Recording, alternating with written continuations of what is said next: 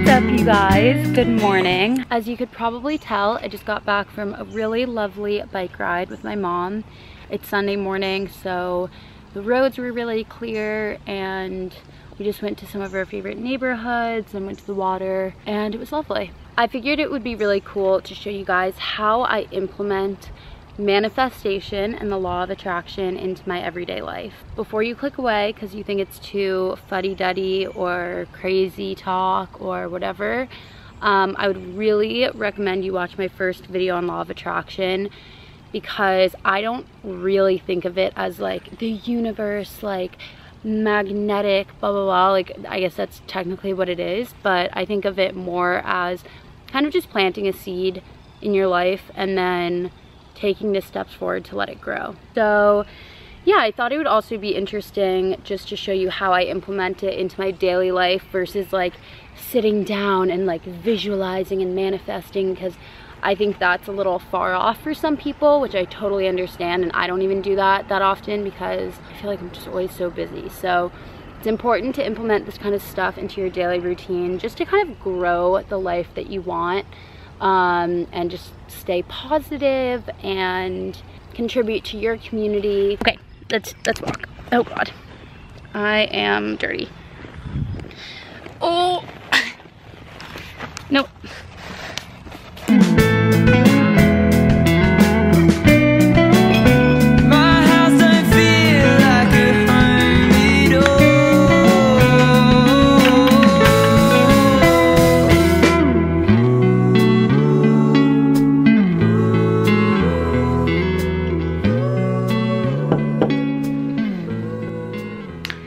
So I wanted to sit down. I have my matcha bar hustle. This flavor is really good. They have it on Amazon. 0 sugar, 5 calories. We love it. Anywho, I wanted to talk to you guys about one part of manifestation that I apply to my everyday life. I think it's so incredibly important for so many reasons. I know it's talked about a lot, but maybe it's not implemented as much as you would like to, so I want to give you ideas of how to do that. So this subtopic that I'm referring to is gratitude. I know everyone talks about gratitude and how important it is, but I think we forget to implement gratitude and gratefulness into our everyday lives a lot, just because even during quarantine, things can be fast moving, or if it's so slow, you might not even recognize the different parts of your life that you're so grateful for. The way that I like to practice gratitude is just always kind of having it in the back of my mind. So an example, this morning I was biking and it was so beautiful and the sun was shining and there was a breeze and I was with my mom, and I just took a moment to be grateful. You don't have to like thank anyone in particular if you're not religious or don't believe in like the universe. That's kind of my personal spirituality is I believe in karma, and I would say I'm spiritual in the sense that I think every being is connected, and I think we are very connected to the earth, but I have logic behind all of it, which I know that's very different from some people's religious beliefs one way or the other.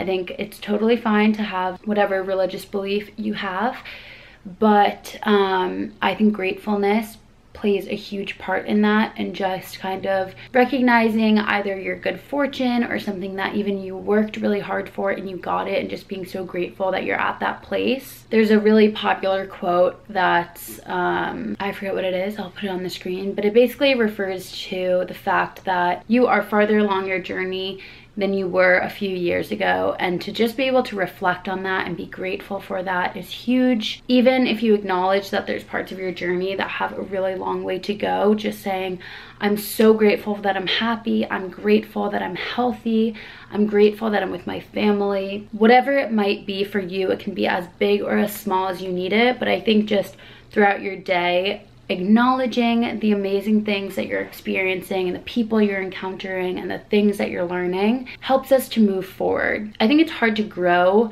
when you never really acknowledge your growth that you've already had. I hope that makes sense. But I have a little bit of work to do this morning, even though it's a Sunday. We have something really exciting going up on home from college, so just working on final details for that. And yeah,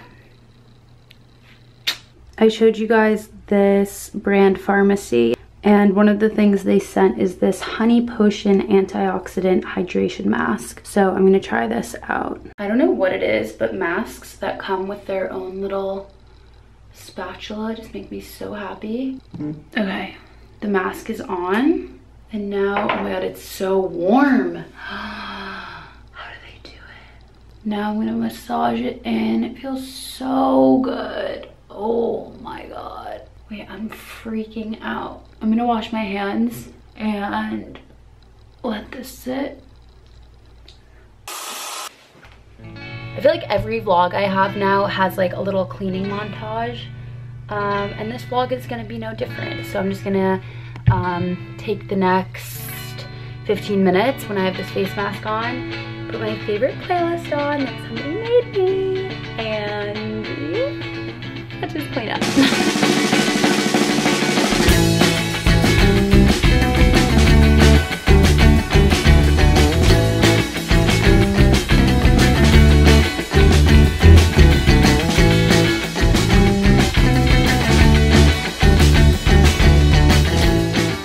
You guys know I love my avocado toast, but we don't have any ripe avocados, so, oh shit.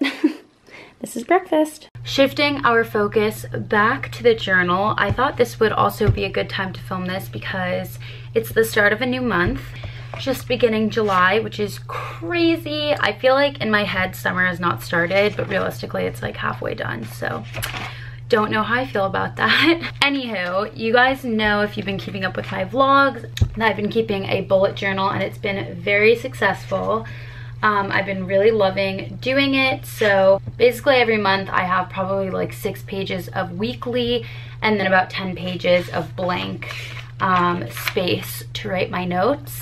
And I'm gonna show you guys how I practice manifestation and law of attraction in journaling, just because I know a lot of you guys like journaling and you're always looking for new prompts and ideas. So I wouldn't say I like always write down stuff that I'm manifesting or whatever into my life, but I think just checking in with yourself, checking on past lists and seeing what has come true. I think that's part of the whole like gratitude thing, is checking back with yourself and seeing how far you've come. But looking forward, I think it's really fun to write out a list of different things that you want to manifest into your life, whether it's short-term or long-term or tangible or intangible. So I'll show you how I do that.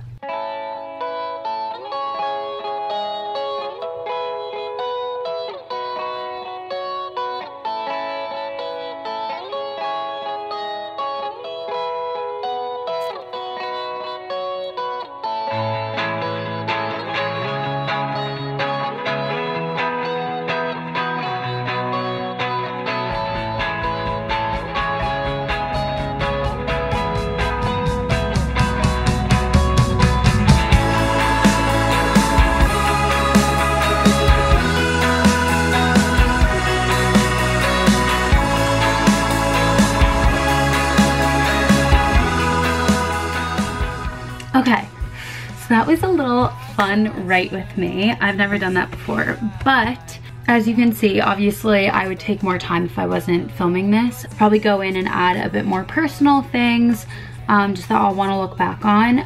But for my overall July page, I have I'm grateful for. This is again just a great time for reflection and also just looking back at the different months, being able to see like the different things in my life that brought me joy.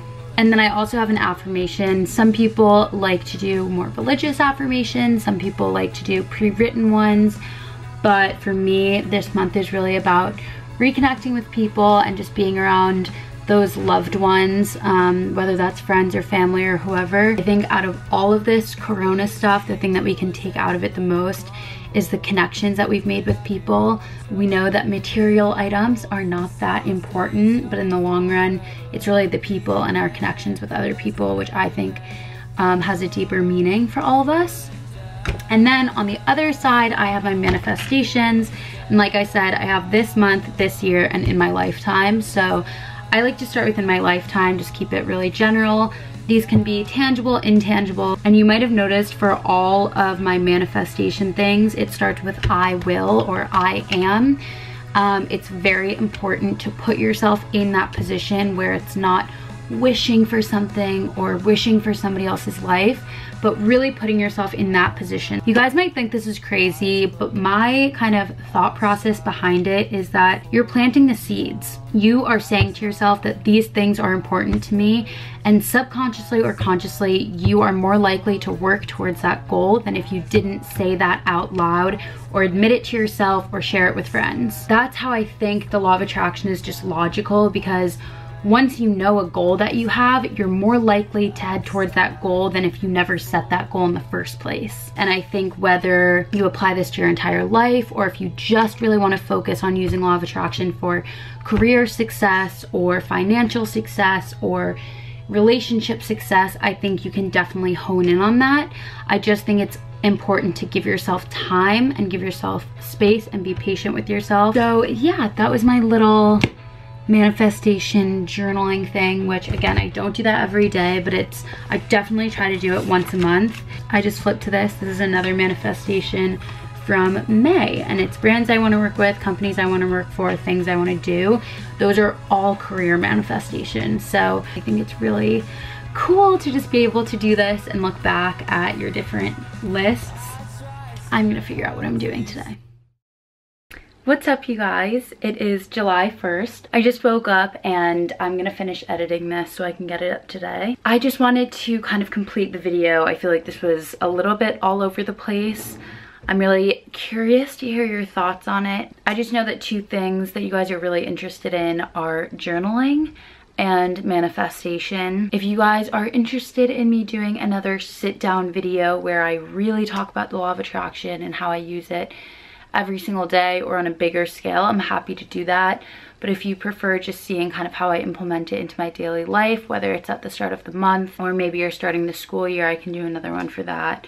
Just let me know. It's a huge part of my life and I love sharing it with you. So I'm happy to continue making manifestation and or journaling videos. If you want to stay up to date, you can check out my Instagram, and I'm always uploading stories onto there. I apologize if you just saw my stitches. They are gnarly. I love you guys, and I will see you in my next video.